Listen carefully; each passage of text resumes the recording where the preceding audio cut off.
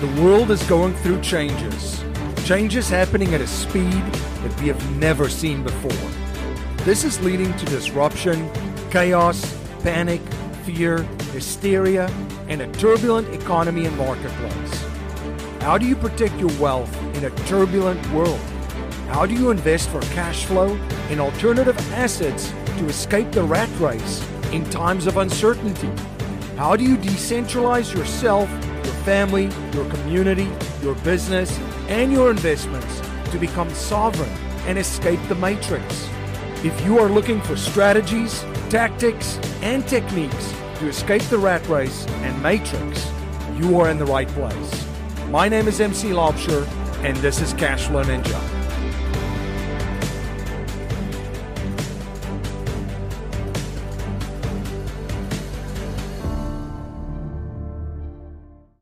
This is Cashflow Ninja. I'm MC Laubscher. Thank you so much for joining me for another episode of Cashflow Ninja and spending your most valuable resource, your time, once again with me.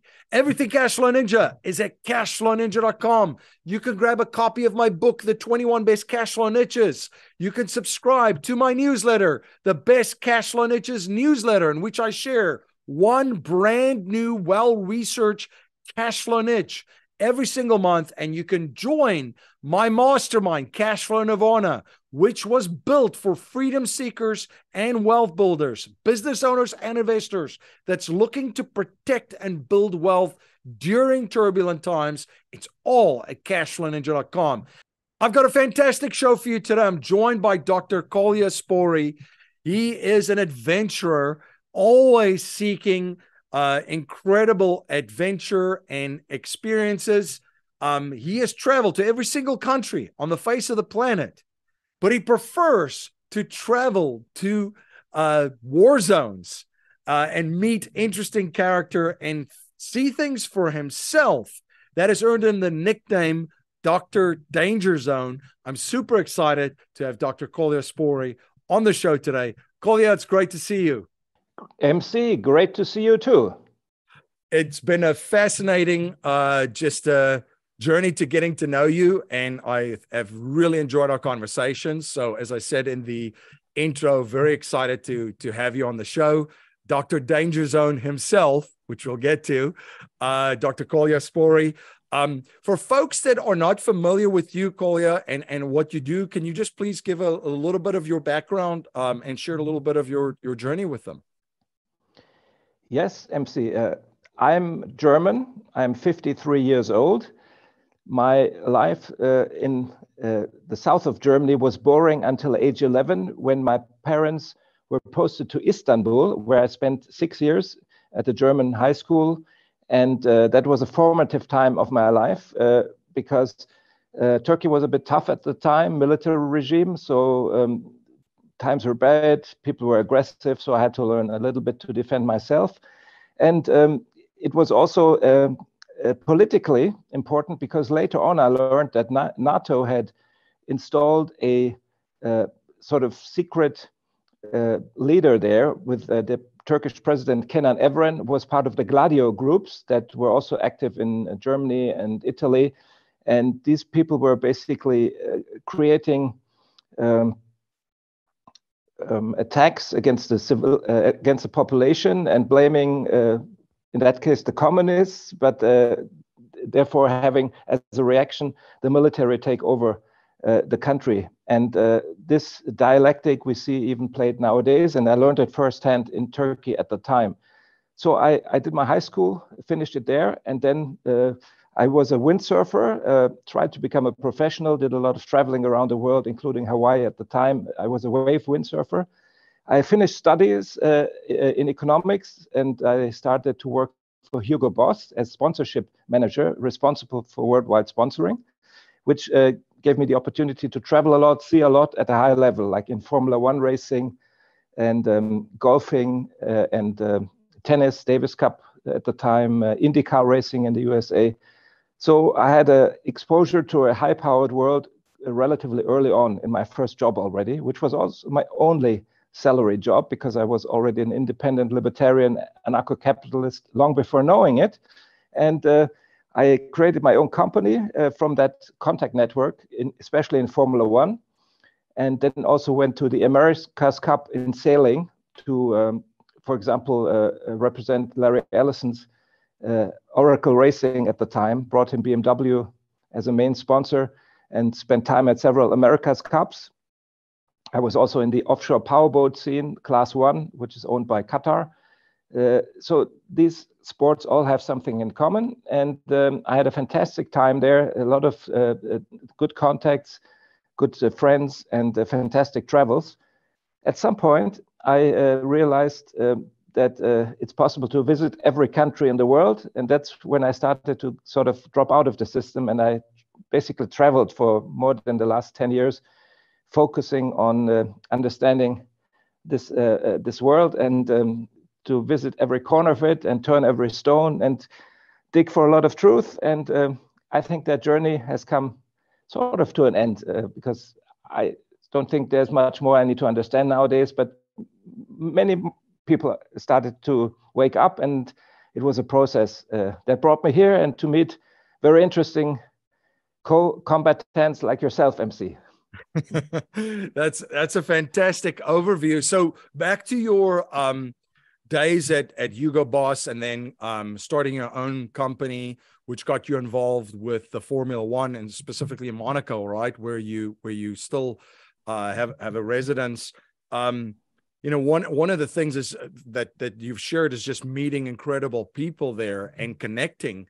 You know, can you talk a little bit about, you know, just that part of your life before we get into the traveling and the danger zone traveling? But because it is a skill set, right? For a lot of people listening in our audience, connecting other people is an extremely powerful skill set. When did you realize you had that? Was that just at Hugo Boss already, that you can then take that skill set into your new business, into this venture? And then what were some of the you've met a lot of extremely interesting people. What were some of the interesting relationships formed and people that you've met? Yes, that's a good question, MC. First of all, I'm not a natural communicator, and there's a lot of people who don't like me because I'm a bit too German, or I'm a bit too much a critical thinker, and I will happily sacrifice a good mood when a political subject comes by and ruin the atmosphere, like at the Christmas dinner at home. We all know the situation. And in business, I functioned well, like in Formula One and Hugo Boss for quite a long time, because language is important. I speak a couple of languages, and I think if you're a guy who knows sports and who knows the typical thing that people like to talk about, men like to talk about, Formula One is about driving fast and living in the fast lane. So that's a mode you have to be comfortable with, which I was at the time. And how did I get in there? When I was a windsurfing amateur competitor, I started to market myself to sponsors, and I did a round the world trip, marketed to sponsors when I was maybe 21 years old. And with that skill, I actually got the job at Hugo Boss, which was above my level usually, because I had already proven that I can live well in the sponsorship world. And so here we are in, for example, the Formula One paddock, or on the jetty in the America's Cup in New Zealand. And these are very closed environments where the entree is often not be bought by money, but people just have to be a big sponsor to be in the Formula One inner circle. And I was in there, which helped me to meet interesting people like what I recall at the moment. At Hugo Boss, I watched the first meeting of Don King, who is well known in the US as this box promoter, with Jon Tiriac, who may also be well known. He is a fantastic guy, billionaire in Romania, who was a tennis champion and manager of Boris Becker at the time. And they are both physically very imposing people, like tall and crazy. And they met, and I was the only witness when they met for the first time, because I was handling the VIP shop in the Hugo Boss headquarters. And it was part of my job when those big guys came in to show them around. So that's a moment I remember. I met Mike Tyson, as we are staying in the boxing world, at a party event at the table next to me. Actually, it was the Grand Prix in Istanbul. And when a friend of mine, who was a guest of mine, asked for a picture with Mike Tyson, a selfie, in the moment when the picture was taken, Mike Tyson put the finger in the ear of my friend. So he has a weird hobby with ears, Mike Tyson. I've also been professionally involved with heavyweight boxing with the Klitschko brothers, or with Vladimir at the time, where I don't have any contact anymore because he's now involved in the war very much, and that doesn't make me happy. I met a lot of prominent people, like sports stars. That's a given in my job at the time. There are still friendships from those days with racing drivers, for example. But sort of what I was interested in is meet the big business people in the background. And Formula One attracts the most amazing people, from corporate CEOs, which I don't really respect that much anymore as at the time, because they're running corporations and are in a way just slaves of the system. But there were some amazing figures, like the biggest weapons dealers in the world. I basically had around me very often. At the time, I started to learn this is how it goes. For example, the main owner of McLaren, Manzo Oji, who passed away, a very polished, fantastic, half Arabian, half Swiss guy, was one of the biggest weapons dealers in the world. And so this Formula One attracted all kinds of people. And I think the trick is whenever you're into relationships, you have to give more than you take. Yeah, they don't want people who just suck energy or want their money. And it also helps when you have something to tell, like you have own experiences that they haven't heard of before. And throughout my life, I've built that up, because now I have experiences that very few people have, by traveling to some of the most difficult and dangerous places in the world and meeting some of the sort of world famous people who run those places. So then the next step is easier, because people want to hear that story from me too.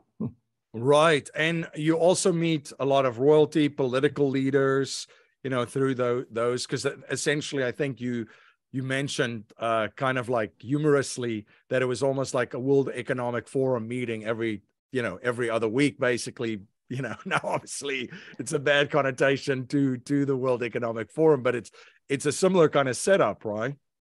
That was my sales pitch for sponsorship in Formula One, that every 2 weeks or almost every weekend you have a World Economic Forum over a whole weekend, 2 or 3 days, which is a very powerful time, quality time to meet people.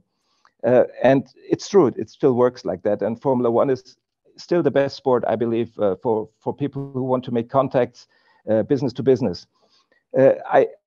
I didn't mention sort of all my contact worlds. One of my most fascinating dinners was Helmut Kohl, our former chancellor, yep, and Michael Gorbachev, at a relatively small table of 12 people. And I had a lot of time talking with Helmut Kohl, who is much better than his reputation. And Gorbachev, it's the opposite. He was not the brightest candle on the cake, honestly. I didn't know, but because I wanted to talk to him, I said, sort of, Mr. Gorbachev, I'm so glad to meet you. And my parents actually lived in the Soviet empire at the time. And he asked where. I said in Akmola, which is nowadays Astana. And in those days was still Akmola. He didn't know the name of the second biggest town in the second biggest country of the Soviet Union. So how could he run responsibly his empire? He couldn't, because he was just a stooge. And this is how I collected information. Yeah. Also later I understood who was his handler and why was the Soviet empire brought down. But these personal contacts are important. So I don't want to do name dropping, but I've met a couple of sort of statesmen and politicians and warlords and certainly celebrities, lots of them. But I have, even at the time, not always had respect for them. But now, as I avoid mainstream media completely, it's just ridiculous the kind of people that are hyped up and have a sort of higher status for the people outside there, just because they show their face in some stupid television show. This world is completely gone for me. I want to take a moment to share something very important right now. Are you trying to figure out how to protect your savings from the banking collapse, which has already started, and the coming financial crisis? Most banks will fail. Deposits that are not insured by the FDIC will be lost, and there will be bank bail-ins. And this collapse in the banking system will lead to chaos in the financial system. Banks also provide loans to real estate investors. So what do you think is going to happen to lending in the event of a banking and a financial crisis? You can be proactive and position your savings to protect it, and also have access to it to use it to buy discounted assets by positioning it in your own banking system through the infinite banking concept strategy. Producers Wealth has put together a presentation at yourownbankingsystem.com where you will learn how to position capital outside of the banking system and the Wall Street casino, just like the ultra wealthy, to protect it and create a pool of tax-free liquid capital to capitalize on the massive opportunity to buy discounted assets, which is coming. You can access the presentation at yourownbankingsystem.com. That's yourownbankingsystem.com. What I love about, and this is why I asked that question, what I love about your journey is that, and I appreciate you even sharing your childhood experiences, is we all build models of how the world works. And most people rely, as you mentioned, on mass mainstream media or mainstream education and academia.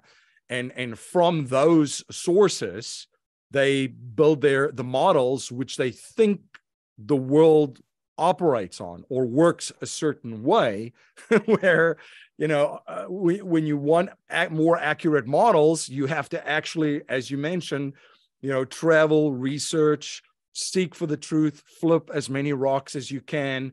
And then obviously seeing that side, from your experiences at traveling around the world, which we get to, you've been in every single country, your experiences as a windsurfer into Hugo Boss and then into the world of Formula One, you start to build completely different models than what the average person has on a daily basis.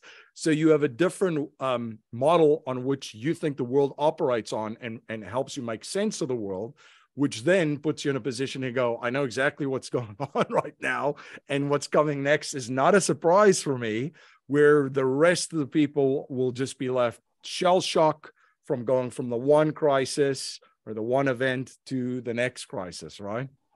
That's a very good point, shell shocked.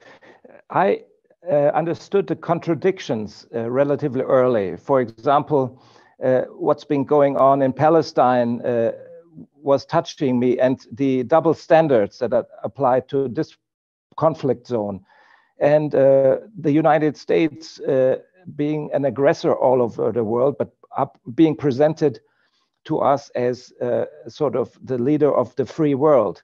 And those contradictions I could already decode for myself.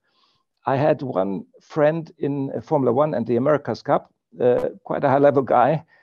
At the time, he told me, Kolja, the good guys always win. And it took me a number of years until I understood what he really meant. It means that the guys that win write history, and they define what's good and bad. So the good guys obviously always win. Over time, with my travels, I understood that television and especially Hollywood media are there to arise a state of fear, of constant shell shock, as you said, which makes the populations more manageable out there.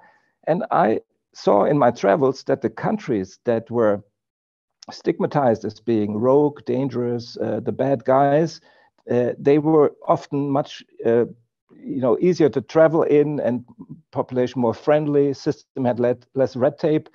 And I experienced firsthand the propaganda that I was under in the West for a long time. And sort of the learning process in the end led to the conclusion that everything that we learn in school and in the media in the West that is of political interest is the opposite of the truth. It's all an inversion of the truth.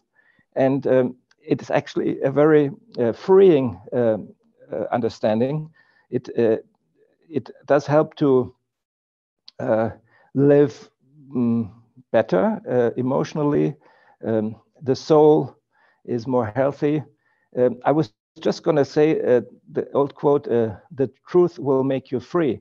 This is a bit of a trap, this wisdom or this quote, because it's when Rabbi Löw created the golem, which is basically a dumb slave for his tribe in Prague a couple of 100 years ago, he put the name truth emet on his tongue to create a golem, a slave out of mud. So when they say the truth sets you free, it's already contaminated with another hidden truth. But this is too steep for the early part of our discussion. No, but it's very, very powerful because, yeah, you do have to. I mean, regardless of where you find yourself in the world, right? If you're a truth seeker, a freedom seeker, or a wealth builder, the decisions that you're going to make for yourself and your family and your community and your business and even your investments is only going to be as good as the information which you process and which you analyze, right? So if you don't understand what information you're processing and analyze, it's already flawed, and you're not going to make solid decisions based on reality. To your point, I believe it was Napoleon that said, they asked Napoleon, they said, how would you want history to remember you? And he kind of looked at the person funny and said, what are you talking about? History remember me? History will be written by whoever is victorious, who ends up winning. It doesn't matter what I think or how I want to be remembered. If I get beaten, you're gonna write whatever you want. And I think there's a quote which is pretty funny from Norm Macdonald, comedian that passed away in the United States, that says, it says here in this history book that luckily the good guys have won every single time. What are the odds? Wonderful. So I should have looked up, as with everything, the person who had already said that before. But these are fundamental truths that we can pick up over a lifetime. And for me, it was always important to go to original places of history or into the power centers, because after almost 20 years in Formula One and my own business, I stopped being so motivated, and I was already in my traveling mode and in my truth mode. And I said, I want to understand really the financial system. And I already had my doubts at the time. And I worked for Rothschild for 1 year just to understand. It was not easy to get in there, but I have good contacts in all directions. And at the time, right, I did get that consultancy job. And so as an economist, I had never heard how the Federal Reserve System really works. I had to learn that myself. And then I went deeper, and I think people who watch your show, we all share the same knowledge about how the fiat money system is wrong. So I'm not going to go deeper, but what I want to say is I took the effort to get right into the power center of that system. And this is sort of the story of my life. I'm always able to poke in there, even if I maybe don't become a major player or a leader in that particular field, but I'm always good enough to be a small cleaner fish on the biggest sharks there. And I've seen a lot of big sharks. Yeah, what is the fish that swims underneath the shark? Like a remora fish, right? So, and I was just looking for the word in English. I called it the cleaner fish, but because it's a German translation. But I will happily learn a better word for that. How did you say it? I think it was remora, but I'm not 100% sure. But it's the little fish that swim underneath the shark, and that's what I appreciate about your travels too. is you go where your interests are, and you travel, and you really try to get to the truth. So let's talk about your travel. So you've traveled to all the countries around the world, and there's a specific club for this, right? That's right. We are talking about systematic travel. That means you tick off the boxes of countries or even smaller entities, like every state in the USA and every canton in Switzerland. And so you come from the starting point. The first list is the 193 United Nations member countries. There are more countries. For example, Scotland and Wales are not in that list because they are not an autonomous member country. So you can come to about 220 countries that FIFA counts, the International Soccer Federation. But the important clubs are counting about 375 entities. That's the Traveler-Centric Club, which has the longest history since the 1950s, I believe, and meets very much physically in chapters all around the world, but it's mostly old people. And then a younger American who is a good friend of mine now, Charles Vele, created a new club, which was just online, was free of charge, called Most Traveled People. And he counted at the time 750 entities in the world, and now he's at 1,500. And this Most Traveled People Club was only online, and people did not really meet physically. So I created an annual meeting of the most traveled people in the most difficult places, called ETIC, Extreme Traveler International Congress. Why in the most difficult places? There's two aspects. In order to get the big names, the big guys from my travel scene, I had to have an event at a place they had not yet been to. And this was more than 10 years ago, Grozny, Chechnya, where I had contacts already. And the country or the republic within Russia was ready to accept visitors. So timing was perfect. And we've now met with my ETIC Congress in Mogadishu, in Baghdad, in the FARC founding Republic of Marquetalia, which was really exotic. We have been to recently Jolo Island in Bangsamoro, Mindanao, Philippines, where there had been no visitors since 1970. There were no visitors before us in the FARC Republic since 1960s. And I was also in a part of Karabakh between Azerbaijan and Armenia that was a wasteland, ghost towns called Agdam, where there were no people like foreigners since 30 years. So wow. My ETIC also helps to reignite, modern woke people would say, empower the locals to turn their economies around towards guests and tourism, although always early stages, because it's still dangerous probably, and it's still not all in place. But this ETIC has become my event, my annual event. And I'm a bit proud of it because I realized that by packaging the top travelers in the world, big doors open. I would never be able alone to get with the whole leadership of FARC to their hut in the mountains where they were founded in the 1960s. For this, I had a group. So it was an unintended consequence of my plan to have interesting people meet, that now we get to places that would have been closed for us individually.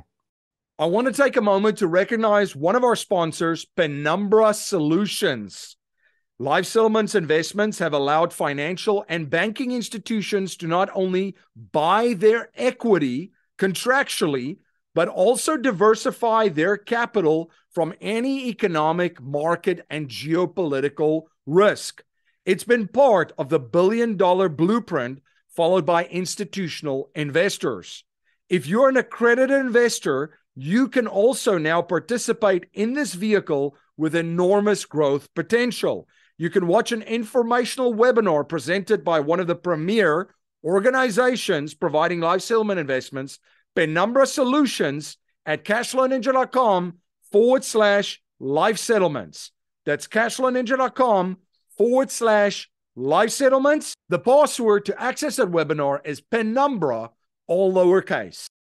Unbelievable. And you would have a completely different view of all these danger zone areas that you've gone in, that what now the most of the public think they know about as presented to them. I remember in one of our conversations, you were sharing how you've been traveling down to the Donbas several times since the war started there in 2014, right? Was around 2014.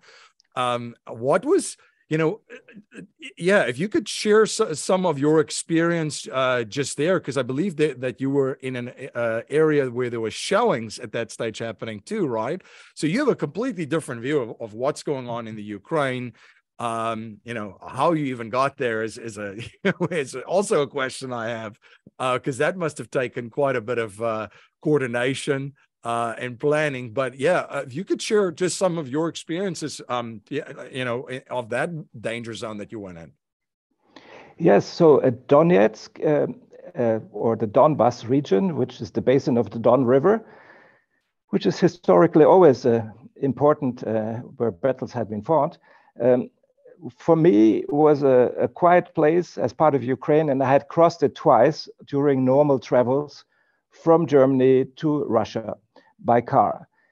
So now we're in 2014, and the CIA putsch in Kiev puts a new regime in power, which immediately cuts off the Russian people and the Russian interests within its own country to agitate those two, let's say, ethnic groups against each other. And as a direct result, the Donbas becomes autonomous to defend itself. And the war that was already a physical war at the time, but was relatively quickly ended with a peace agreement, or a ceasefire agreement, the so-called Minsk agreement. When I went in 2015, it was just after the Minsk II agreement. And I was not interested in the war or in the politics. I just saw there was a new entity in the world, and I wanted to go there. And I thought it should be peaceful enough if there's a ceasefire agreement or a peace agreement. So I entered from the only possible way at the time, and still up to today, from the Russian side, because the Ukrainian side, Western Ukraine, had cut off access to that part of its own country. At the border station from Russia to Ukraine, or in that case to Donetsk, what they call themselves Donetsk People's Republic, I saw still a lot of empty shells on the ground and a lot of debris. And so the active shooting had actually reached the Russian border, but was pushed back by the Donetsk people with help of the Russians, of course, but it was always mercenaries, no official troops. They had pushed it back about 150 kilometers inland to the city of Donetsk, which I reached from that border without any problems, just using a taxi. There was no such thing as a visa or hassles at the border or questions. It was, and it still is, by the way, the war zone that is the easiest to access in the world of any major war zone. So I'm sitting in the Atlas Hotel, which was at that time still called the Ramada in Donetsk. And this is the place I knew already where sort of the main players meet, which was Russian mercenaries, which looked quite decent, was not sort of wild guys shooting around. No weapons, was okay. The local haute volée, the big guys and beautiful girls. I was sitting on the terrace, smoking my cigars in the afternoon, relaxed. And suddenly I hear a thunderstorm coming up. I look into the sky. There's no cloud. I asked the waiter, please, I don't get it. There's a thunder, but there's no cloud. And he says, it's not the weather, it's the shelling. I said, come on, shelling? Here, it's a peace agreement. No, they are shelling us every day since 1.5 years or what it was. And so I went from the hotel through town, and I saw also the holes where shells had hit the streets. And at that time, there was a little danger of drive-by commandos, which the West was still using against the eastern part, against Donbas. So it was a bit of a danger zone, or quite a bit of a danger zone, but which I didn't expect, because there was a major peace agreement, which we now learned through Angela Merkel, that the West only went into that peace agreement to gain time to, in the end, become strong against Russia again. Here's another element that some people don't know. The Minsk II peace agreement came about for a reason. The West did not want to sign that, but there were several in the battles between, in the early battles at the time between Ukraine and those Donbas republics. The Donbas republics were strong fighters and they created cauldrons. And in the Debaltsevo cauldron, they encircled, I think, 50,000 Western forces, like mainly Ukrainian, but there were also more than 50 Western military consultants, especially French and German officers. And when the cauldron closes, what's going to happen to those foreign officers? In order not to embarrass the whole of the Western world, the East allowed a peace agreement in Minsk. That's why it's called Minsk Agreement. And Angela Merkel flew there. I think she was in Brazil. It was a long flight to get there. She was in a hurry.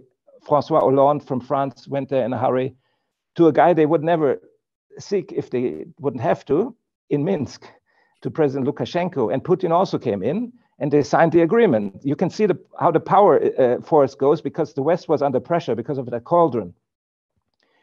So the West had been shelling the East, and only civilian parts, actually. It's sort of a war of attrition for 8 years. I witnessed it in my second visit and in my third visit, which was never reported in our media, just to keep this war situation going. And it was against their own Minsk peace agreement. And I think about 14,000, East Ukrainians were killed because of this by the West, which is a different picture. Like when you read the official travel warning up to today against the Donbas republics, it says, "Oh, this is a crazy part of the world. There's only mafia. You will not get out of alive, and they are bad people." Blah blah blah. It's all a propaganda against the West, and the enemy, evil Russians, was built for a long time. And actually, in this war, the main victims are the victims of this NATO aggression are the Russians and the Germans. The Germans, luckily not physically this time. It happened 2 times 100 years ago and 80 years ago. And the Ukrainians provide the meat grinder. I'm sorry for them, but many Ukrainians are pumped up by the putsch regime's propaganda. It seems like they want to die for this stupid war. A lot of them want. It's a very aggressive situation when you sit together with people who are ethnic Ukrainians who know that you've been to Russia, like myself, or even in the Donbas. I'm not allowed to enter Ukraine. I'm blacklisted because I was in those Eastern republics, and I was in Crimea.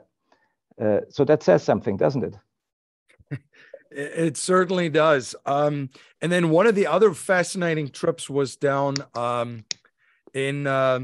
well, there's been quite a number, but one of the other ones that you share too was Somalia, right? Which is also, if you try to think of a danger zone, I mean, that's a pretty danger zone right there. What did you see on your travels there, and what was different from as it's portrayed to everyone in the media that you saw?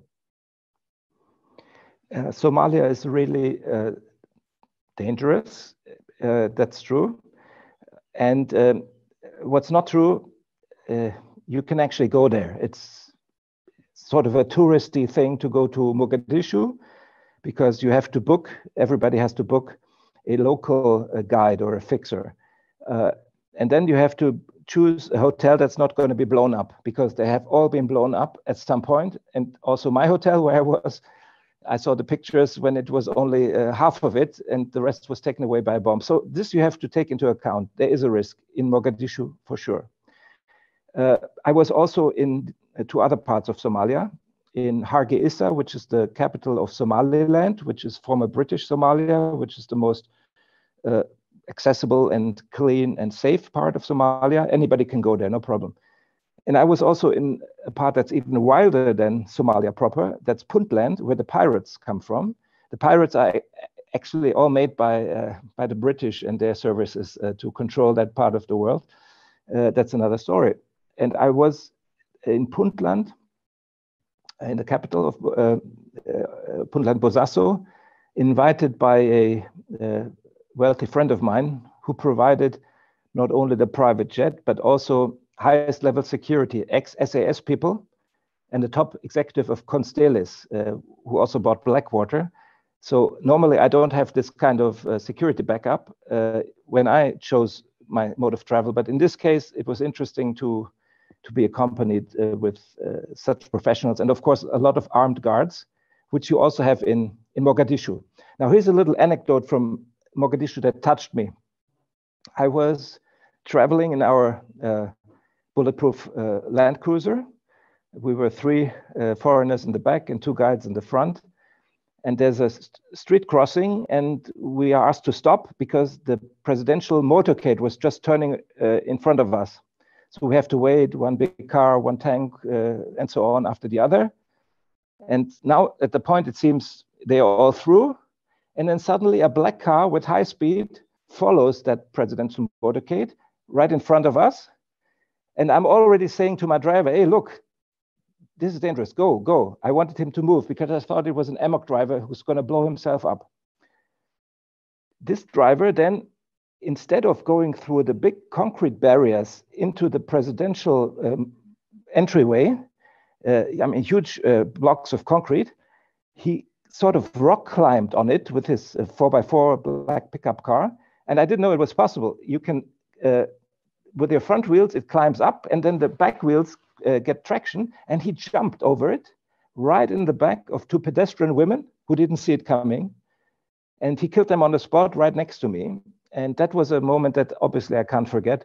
It was one woman completely black, Muslim dress, and the other completely orange, so I assume it was a younger one, maybe the daughter. That touched me, and at that point the driver also understood something is wrong, and he started to go away. But my situational awareness is usually much quicker than those locals, and I always try to control my environment. And here, I was just waiting for that amok driver to blow up his car, but that didn't happen. It's quite fascinating. And you mentioned Chechnya too, in one of your travels and meeting with those folks. What was that kind of like? Because that's also another port that is there's a lot of misinformation. Not a lot of people understand that. Most people can't point it out on a map, you know, to be honest. So that's also been like a very misrepresented part of the world. What was your experiences there? Very positive. It's one of my favorite places. But how did I get there? One of my closest buddies is an Austrian businessman who is in the luxury goods business, and he has contacts all over the world,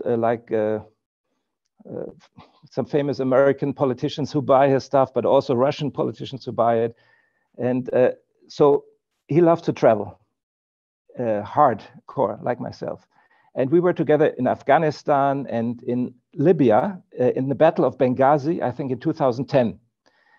And after those 2 trips, we looked at each other and said, what's going to come next? I think we've reached sort of the climax of danger zone travel, especially after the Battle of Benghazi. And I said, I would like to go to Chechnya. And at the time, Chechnya had even much more of a danger zone spirit.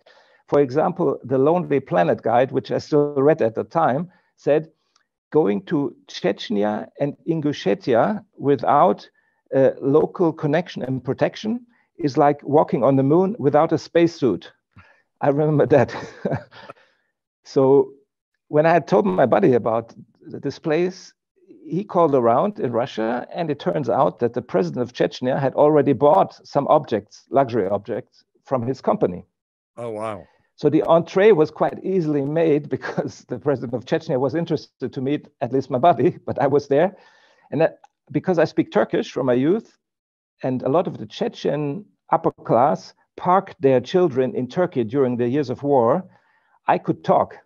And also have the mentality, because it's a different mentality in the Caucasus in general. And this helped me to really connect. for my buddy to do business. And I became friends with the Kadyrov family, and especially one of his cousins, who's a strong guy there, is a close friend until today. I've been maybe 10 times, and Chechnya has developed very much for the better. When I made my Traveler Congress in 2014, they started to have the first tourists. But now they have many visitors, not from the West, but from the Arab world. And it's a beautiful place. It's totally safe. It's the safest part of Russia. It's much safer than any American city, much safer. Yeah, if you look at the statistics, and I mean, yeah, but Benghazi must have been quite an experience, and you have a completely different view of Syria. You know, what I find fascinating is at the same time in the West, especially the Western media is bombarding the airwaves and online about, you know, the war in the Ukraine and invasions. And also at the exact same time in Syria, the US is now building a permanent military base, and they've now occupied almost a third of Syria. So yeah. it's just incredible, the reality versus what people are told, right? What was your experience like in Syria? Yeah, it's very important what you mentioned, those double standards. This is the foundation of the Western world. Putin called it the empire of lies, and it's so true. What does this inversion, this double think, this double speak, those double standards mean? It's actually part of the philosophy of Kabbalah and of the Freemasons and of the Jesuits. A friend of mine went to a top Jesuit school, and he learned that the opposite of the truth is also the truth. So for these people, it's very natural to lie. And the story of the Syrian conflict is a lie from start to end. It was started by the West to get rid of Assad, and a country that was running well and prosperous, and where they wanted to build pipelines through. So in order to fight Assad, they created an enemy, which was Islamists, which were already formed and created by the West in Afghanistan, called Mujahideen, and then Taliban, and then Al-Qaeda. And then they were brought to Syria and called ISIS. And one of the front men of this, doing this dirty job, was the American politician McCain. Nowadays, his pendant would be Lindsey Graham, who went with McCain to Ukraine and ignited the same sort of undercover war there. And in Syria, the people suffered tremendously.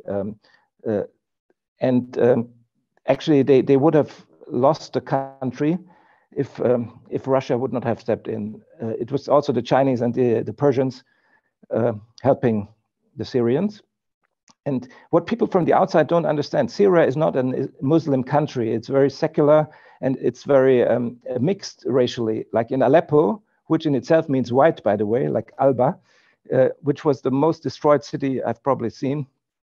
There's a lot of blonde women, and you know, it's not an ethnically homogeneous place at all, where this enemy propaganda that we have here, like, oh, they're evil terrorists, and like ISIS is their own homemade terrorists. That's all propaganda. And it really touched me to enter Aleppo a couple of years ago to see the destruction. And it's probably even the oldest major city in the world, Aleppo. It's much older than all the other places there. And the West was talking about Assad bombing his own people with chemical bombs. I mean, what a bullshit. The only people who have ever used chemical weapons are the Americans, and especially in Korea and Vietnam. So it's sad, but it's important to see it on the ground. And you know what I was also surprised about? It was possible all those years to enter Syria and to enter Aleppo. Because I was, for a couple of years, also too afraid to go in there. I thought it's too wild. It's like a leopard skin. This front line is moving too quickly. But this well-known American senator, is it Black, Richard Black? I hope I don't say it wrong.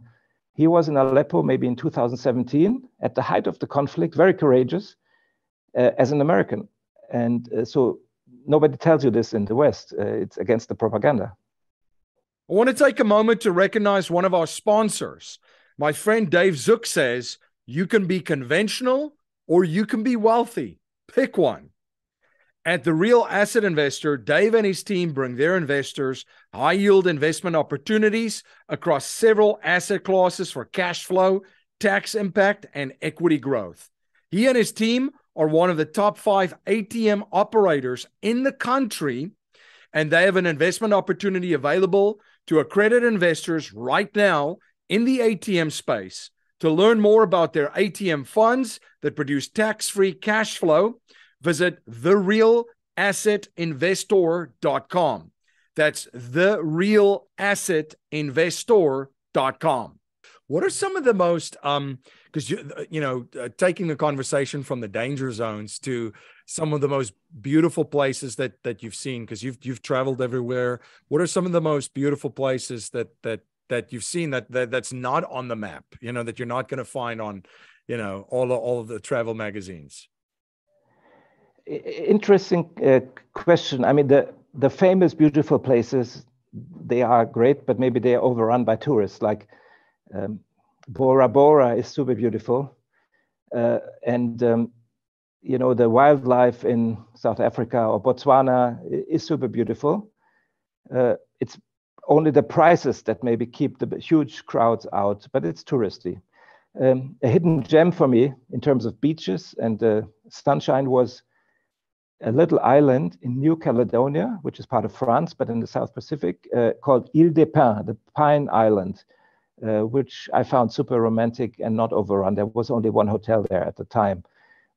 I've done a lot of little islands in the South Pacific too, but my mode has changed. I'm not interested in sunshine and staying in the same spot as several nights. I have to move. I have to, keep moving, sometimes drive the whole night. If I'm stationary, I get sick. And so the biggest beauty for me was seeing the cold areas of the planet, especially Siberia. I have driven all over Siberia on ice roads, like Stalin's Dead Road, so-called. He wanted a railway built through a big part of the north, mainly by German forced workers after World War II. And there's a famous anecdote. So he was drawing a line with a ruler from where the railway should go, and at one point his thumb made a little bend in the marking of the ruler, and so they built it with the bend, which was just a mistake. And that place is lonely and cold. I experienced minus 62 degrees in winter Celsius.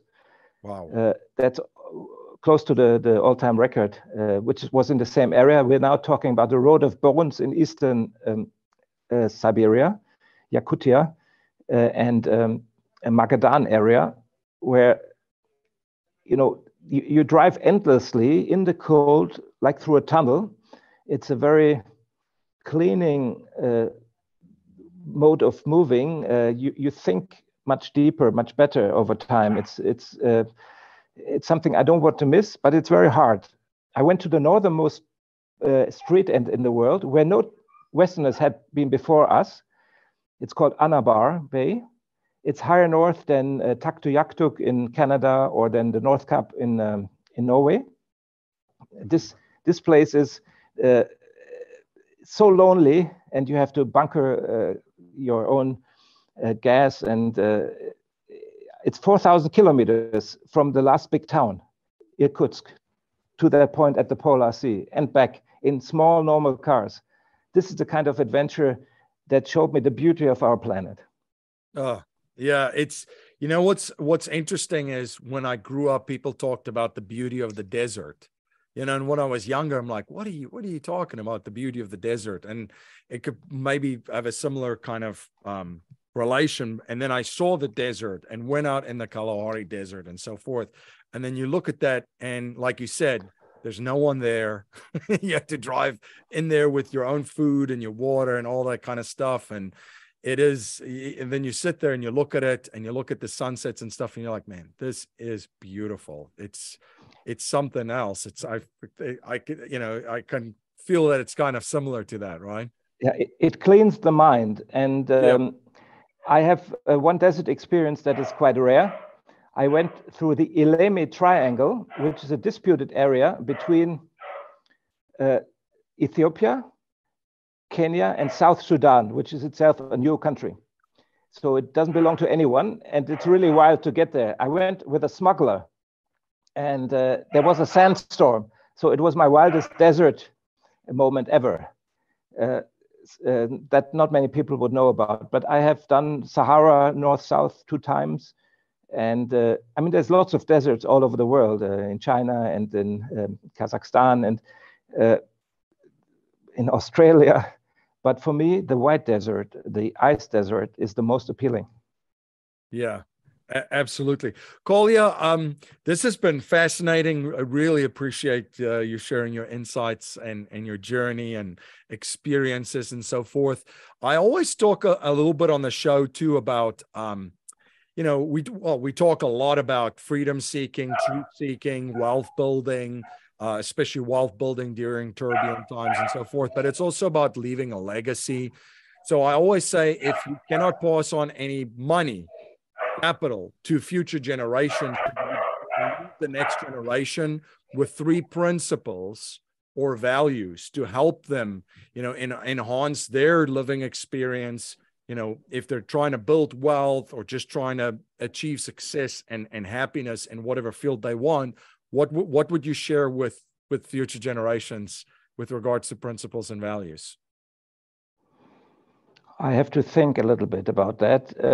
In the meantime, I can explain that I don't have a next generation. I'm since more than 25 years with the same woman who I love, no children, but we have a dog who was just barking in the back. A dog is perfect to become a happy person. One of the most famous German women of history, called Hildegard von Bingen, said in the year 1000 something, so long ago, gib dem Menschen einen Hund, dann wird seine Seele gesund. It rhymes in German. It means give man a dog and his soul will heal. So this is an advice that I have for anybody who wants to listen to that. Now, what to pass on to the next generation? I think timing is essential in life. At a young age, you have to work under a different mode and principle and seeking success than later on. I think it would be a mistake to be a truther and a completely awake person when you're young, like 20 years old, because then your life's going to be ruined. You cannot function in society, as sick as that society is, unfortunately. If you understand how it works, you have to compete, be it in sports, be it in business, to become a wholesome person. Because if you don't hone your skills like that, you're at least an outsider, or maybe you're not even a person with skills at all. But then comes the point where you start a learning experience, and then you have to look into yourself. What's your value system? I think that this old saying that the last shirt has no pockets is very important. Why hoard wealth? Why build wealth as an abstract building, and then you die, and like in many cases, nobody even gets it, and it goes to the church or whatever other bullshit idea. So with the wealth you have hopefully built in your competitive years, do something interesting or good. Now, doing good is a very, very relative thing. I very much follow the quote from Doug Casey, who said, I think it was Doug Casey, foreign aid is money from poor people in rich countries going to rich people in poor countries. So most help that we give to others is not really help. It's just a system. It's just the mainstream. Again, I would encourage people to go themselves to places that need help and do something that works and supervise it on the ground.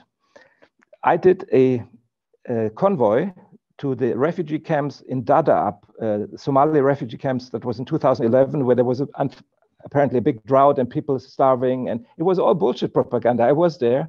There was not a big problem. So I went there with medical equipment and money and bought stuff, and it was an interesting experience for me. But what I took away is this whole charity business is one of the biggest part of mainstream lies. So don't fall for it. So go see with your own eyes if you want to help, and don't delegate it to the system.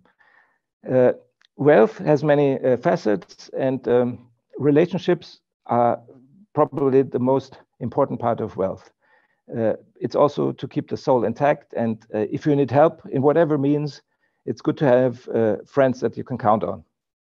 Yeah, absolutely. And you continue to learn, you continue to research, and you write about all these. It's fascinating. I've been thoroughly enjoying reading it online. Where can folks read your blog that you're writing, and where can they follow you and stay informed of all of the many projects that you're involved with? I have a blog called Luxury Rogue on WordPress, but the best is just to enter my name, and then you'll find my blog. And I have about 200 blog posts, and it's non-monetized. People ask me, why don't you sort of make money with it? I say, for me, travel is like sex. Once I charge money for it, it changes forever. So I just do it for free. And so I did write a book in German, which was a bestseller at the time. And bestseller doesn't mean much. It doesn't make money to the author in this case. You can contact me with questions directly by email. I usually answer. And I have a Twitter account, a small one. So I'm not one of those people with a mission to reach a lot of people and to monetize myself with it. You get a very honest advice, and sometimes a very politically incorrect advice. That's why it's still online and not censored.